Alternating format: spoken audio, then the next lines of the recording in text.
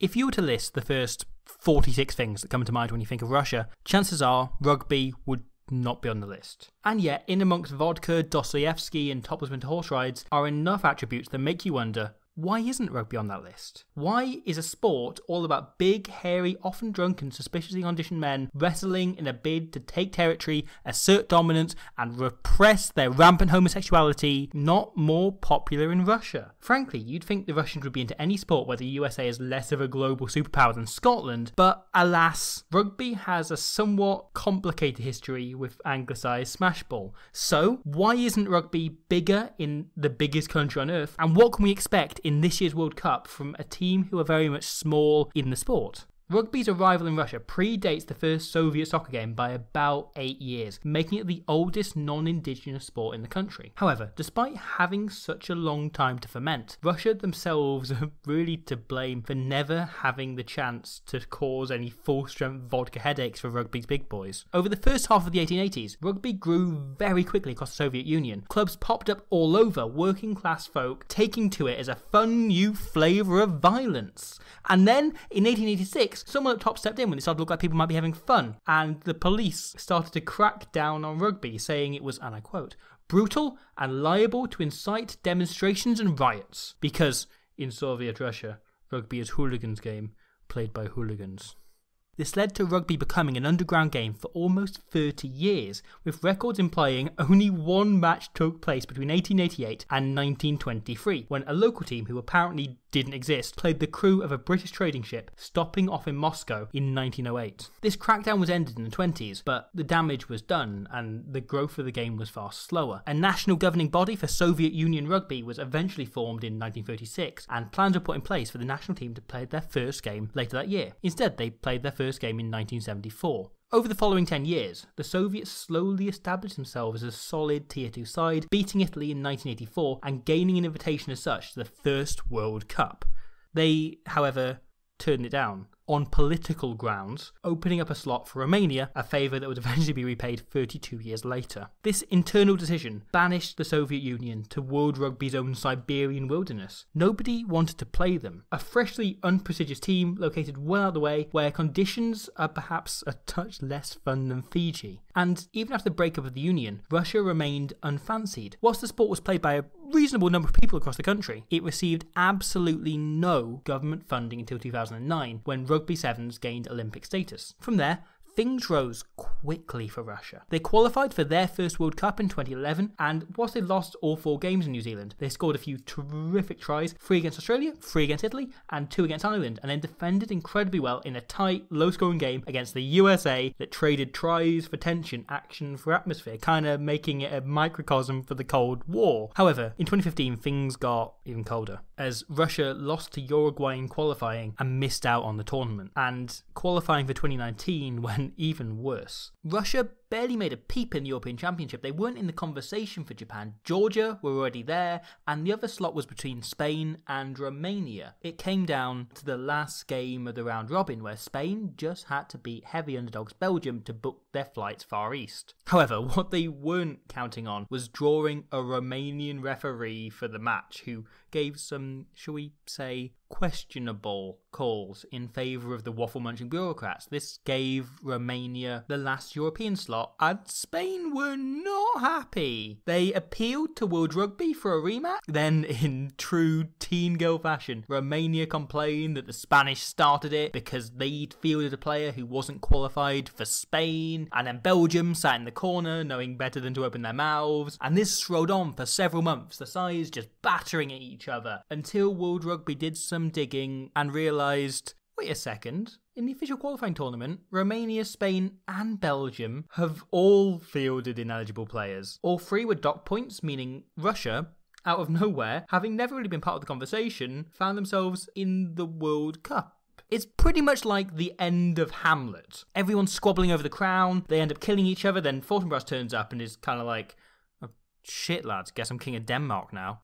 And whilst there was a certain irony to Russia being the country to profit out of a sporting scandal, and the fact that their two rivals were suspiciously struck off as shades of Stalin, Russia's presence at this year's World Cup is rather exciting. Whereas most smaller teams end up relying on vaguely competent forward packs to keep the score down, Russia are an attack-minded team who never compromise their style of play. In more localised terms, we're talking Bristol or the Sunwolves rather than Worcester or the Dragons. This Russian World Cup is about scoring as many points past the big boys as possible, and any result going their way will be a bonus. And responsible for plotting this points palooza is Russia's current coach, a man by the name of Lynn Jones. Having made his name as an incredibly innovative coach with Neath in the 90s, Jones developed a reputation for being an interesting man. In the past, he's conducted media interviews with his cock out because he knew the cameras were only filming him from the waist up. He once pulled a young Shane Williams aside in training to ask him straight-faced, totally genuinely and seriously, how big his dick was. There are all kinds of Lynn Jones stories floating around Welsh rugby folklore, and literally none of them will be heard on ITV's early morning World Cup coverage. To his credit, however, Jones approaches rugby with the same refreshing lack of respect for customs he apparently does conversation. Whilst Jones's record with London Welsh was kind of terrible, they tried interesting, exciting new things and were willing to throw mad passes at any point. And whilst his time with the Dragons was also terrible, they were literally the Dragons. I don't know what anyone else would be expecting. They were shit, of course they were, they're the Dragons, but things got worse when we left, so maybe that's a positive. 21st century Lynn Jones teams don't often win, but they play like men unafraid to have their pants pulled down, taking risks, playing highly original rugby with the kind of confidence only those happy to let the wangers womble free can. This inclination for frostbite has seen them post big scores against Argentina A and World Cup rivals Japan, Canada and Uruguay in the last year. However, whilst points normally mean prizes, in Soviet Russia points mean very little at all because Russia frequently conceded significantly more than 40 points a game. And whilst Jones has stressed the importance of using his remaining time to properly condition his team, you worry there's only so much more cryotherapy can do for a team who basically grew up in a colonised fridge. Russia are a you score 4 tries, we'll score 5 type team, except whilst that's normally the plan, they usually let the opposition score 9 or 10. Russia haven't faced a tier 1 defence since 2011, but if they are to get any of those 4 or 5 tries past Ireland or Scotland, they'll be looking to a handful of standout players. As such an attack-focused team, a lot of those standout players are often found stood out on the touchline. The best-known name amongst them being former Northampton back and Russia's current captain, Vasily Artemyev, who spent 3 seasons flopping over in the corner of Franklin's Gardens and a few prior showcasing his distinctive burst of pace at Blackrock College in Dublin, whose other former alumni include Joey Carberry, Gary Ringrose and some nerd called Brian O'Driscoll. Elsewhere out wide, they have the looming presence of Denis Imblakevich, who's kind of like a Soviet George North, or George Northeast Europe, if you will, and someone who has the potential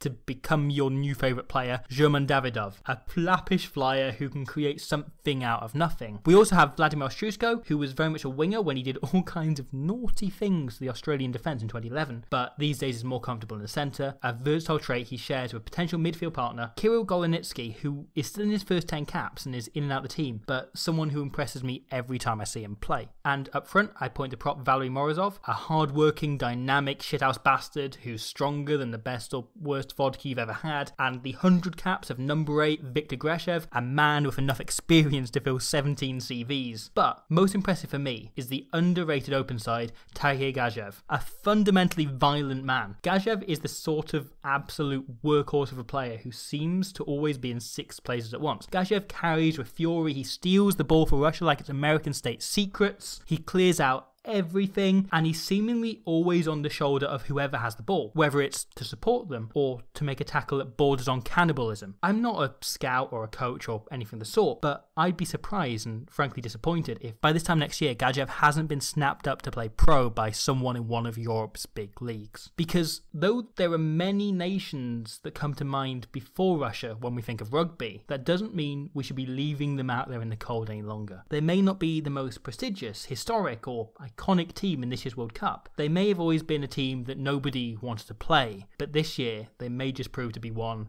that everybody wants to watch. 4 more to go. That's it. There are 15 more of these on the channel. I'm trying to cover every team in the Rugby World Cup. When I started out trying to do this, when I initially said this, I did not think I was going to manage it. And yet here we are. Thank you to everyone for watching, and thank you to everyone that supports us on Patreon, because you've made this possible. As I said, when I set out, because the amount of time and effort involved in this, so for this video I had to not only research the history of Russian rugby, but I also ended up watching sort of 12, 15 games. I watched basically every game Russia played for the last year and a half, 2 years, in order to get a feel for the players, get a feel for the team, etc.